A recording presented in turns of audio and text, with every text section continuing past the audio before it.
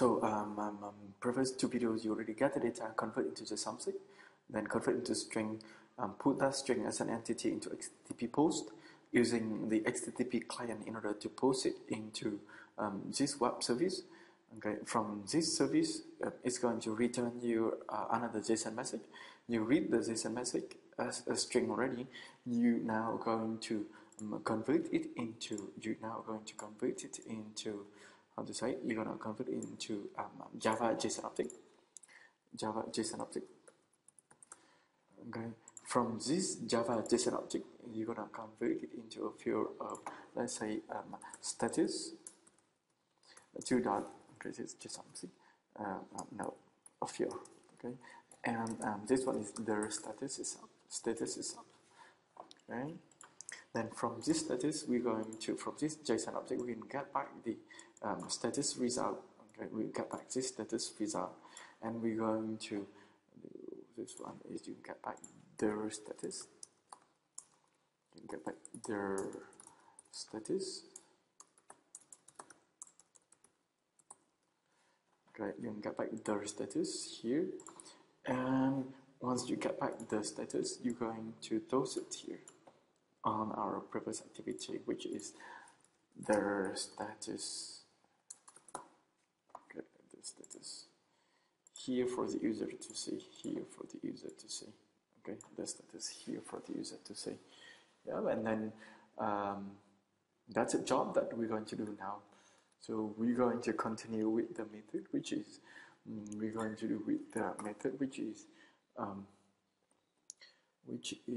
how to say now, read string contents already. Now do public voids, public string. Okay, get the status.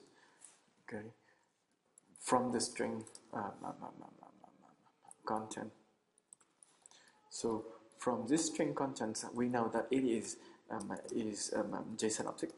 So convert into JSON object. We want to use JSON object. Okay, JSON object equal to new JSON object. Okay, then we're going to specify that content of this JSON message. Okay, then now we access to the status. So I'm going to declare string status equal to empty so far. Then for this one we need to how to say do the try catch. Okay, because this one is unhandled exception, so we won't need to do the try catch here. What? Okay, so if the bubs doesn't appear, so if you click on this one, okay, the bubs appear. If the bubs doesn't appear, you're gonna do Command Alt T. So you're gonna surround it with try catch. Okay, so now we have the try catch JSON exception ready. When we now we are able to convert the content into JSON, and the content content, let's say, that returns it here. It has the key is this, and the values is the status itself. So you're going to let's say declare. You're going to say status equal to JSON object dot get string Arabic with the key is status. Then finally we're going to return the status. And probably I'm not gonna put this one. I'm not put north. Okay. Yeah. So all this kind of tasks are now ready. So you can take the data. You can take the data, convert into JSON object, then you post it into the website, then get back the input string, then you read the contents out of it. Okay, then you get the status by converting into JSON object and get the string. Now it's ready for us to put all of this into a long-running task, and we need to put it into an AsyncTask. Please watch my previous video about AsyncTask. So we'll make a private. This one is post task extends post JSON task. It should extend from private class. Sorry, this one is private class. Okay, it should extend from AsyncTask, and we need to input 3 parameters. The first parameters is for the data type that we have to input for this downloading, which is a string URL, a string. Then the second one is a string. Then the second one we have to input, which is the second one that we have to input, which is which is data type for progresses. If you do have, you do need to show some progresses during working with this long progress. And third one is the returning result. The returning result is gonna return us a string. So you're gonna put a string so that we can toss it out. Then for this one, we're going to do Control I to implement a method. For AsyncTask, we need to implement the do in background, because AsyncTask is to do a task in the background. So you need to implement the method do in background something there. And the input is a string, which is for the URL. So I'm going to declare URL string equal to params 0. Okay, the first parameters that you input, and you input only 1. Then from this one, you're going to do JSONObject. Okay, OBJ JSONObject from get data and to JSONObject. We want to use this method. So this one is convert data to JSON. Okay, convert data to JSON. Then we have JSONObject already. We want to call to method to post JSONObject.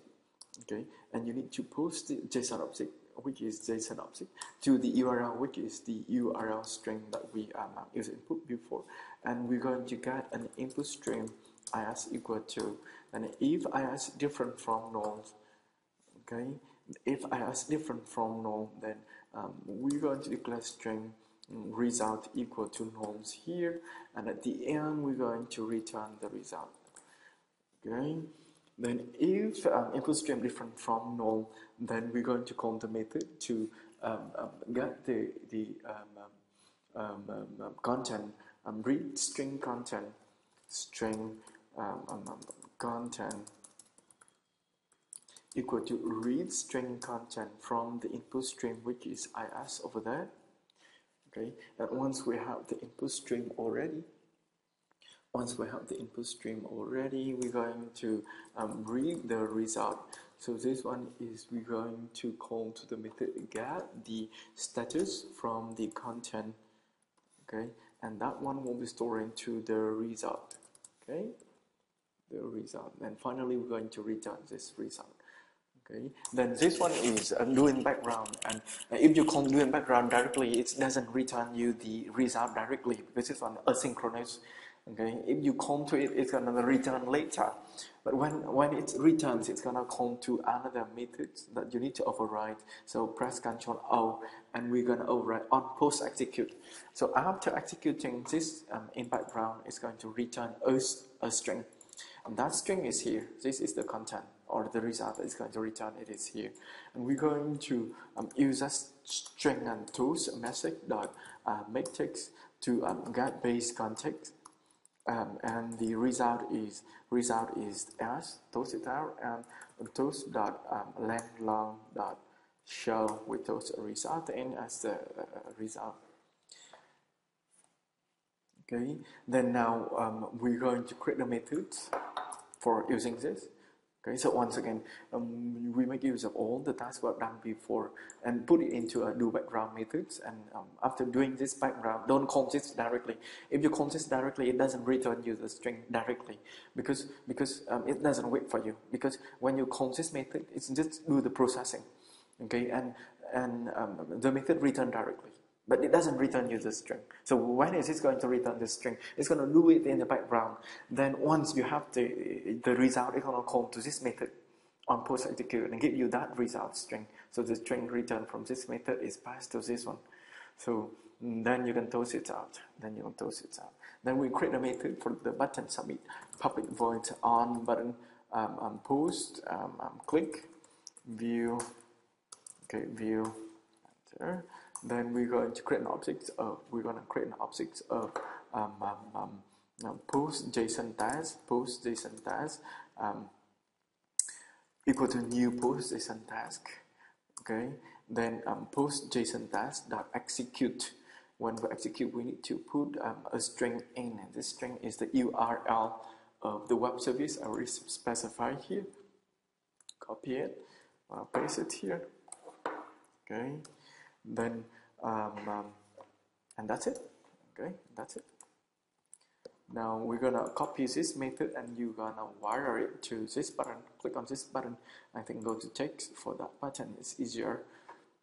Okay, for that button, I'm going to specify one more properties, which is onClick equal to paste this method in. Okay, now we can run the application. Oh, before running the application, we need to change our manifest as well. Cancel it, because if we are accessing to internet, we need to use permission inside the manifest. Use internet permission. Okay, ask for permission. So if we run this one, use this emulator. Use the same device next time.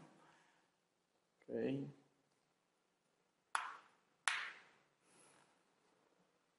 Okay, so let's just say quantity is 1, then name is meter, now it's product 1, then quantity is 12, post, okay, succeeded, So why is it succeeded? Because you already access to the internet, okay, and that website, this website, I already coded it here, so if you send the correct one, so it's going to get the input.